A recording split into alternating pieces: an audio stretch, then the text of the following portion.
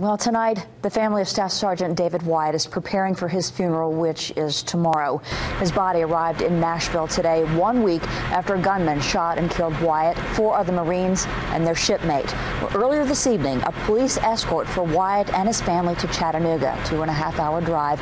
And Wyatt's father, Alan, sat down and talked with us tonight, and he says the support during the 2.5-hour drive from Nashville to Chattanooga was absolutely overwhelming. You see it there. He says people stood on overpasses and even on the lines of streets, waving flags, just waving, and some even saluting.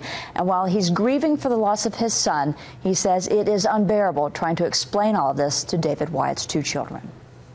His youngest was asking, and his mother said a bad man killed his daddy.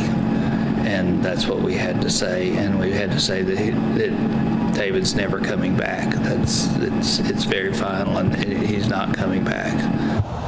Alan Wyatt says he is stunned at the support he's seen since he's been here, the support for the 5 fallen heroes. He and his wife spent some time at the memorial on Lee Highway, and when they went back a second time, he says he was amazed at just how much we have seen that memorial grow.